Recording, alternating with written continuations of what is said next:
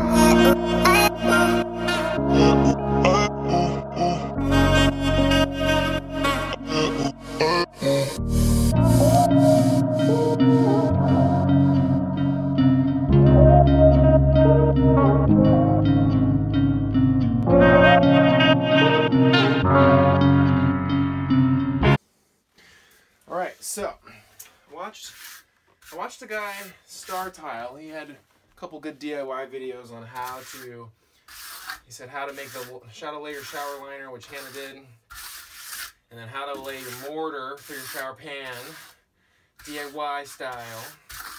So I'm working on that now. The next step I'm working on right now is trying to get it to grade down to the drain, which seems to be the hardest part of all of this. And he said he was always pretty good at just eyeballing it, so I'm trying my best to do the same. It's proven to be not the easiest thing in the world, but I got a level here, and I'm trying my best to get it done. Yeah, well, we're hoping for the best. Yeah.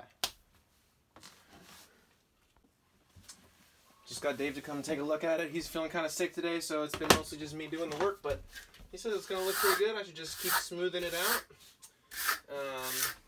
And he said even if it's not perfectly smooth and level, when we go to lay the thin set for the tile, we can get it nice and finished off there, which is great. The hardest thing right now is there's the tiny space right there where between this drain and the wall here. Getting that to be graded, it's gonna be the hardest thing, but I don't think I'm doing too bad of a job at it. I got this little guy. It's gonna be great. I'm loving it. My name is Mason after all, so I'm a stone mason working with mortar, so that it's basically the same thing. Oh baby, yeah.